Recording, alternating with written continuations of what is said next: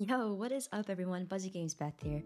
Today, let's learn how to make a face changer anytime we interact with, any kind of part. So right now I have this simple part with a decal inside of it that I just pulled out straight from the toolbox. And then inside our part, we're going to add a proximity prompt, my favorite. Now, in our proximity prompt properties, let's change the action text to, I'm gonna do hold to change. This is gonna show up in the UI later when we're close to it.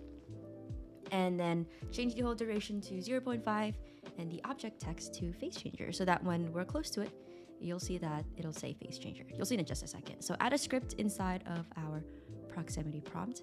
All right, so we're gonna have two variables. The first variable is going to reference our part, and then the other is going to be our decal. Now we're gonna have a function where player is our parameter. And anytime a player triggers this proximity prompt, then our character, well, their face is going to change to the decal, to whatever the decal is.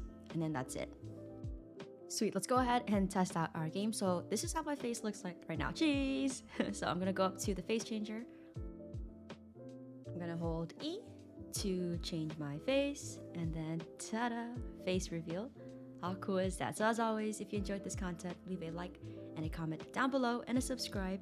And yeah, as always, have fun creating, and I'll catch you guys in the next video. Peace.